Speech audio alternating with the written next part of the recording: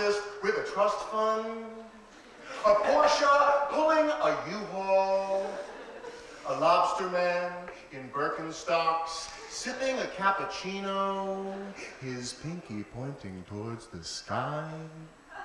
And I can say the same line twice and make it mean something else. I can say the same line twice and make it mean something else. I have studied the poets who sing song out their lines for no other reason than that's how it's done.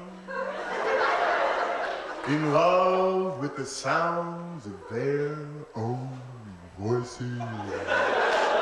Ending every line going up, every single line going up, as they read and read and read.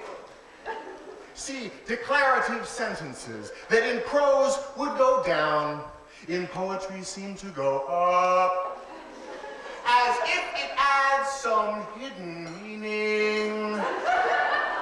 I know what I'm talking about, and you should too. And I'm not afraid to get pissed off. I am not afraid to stay away from the microphone.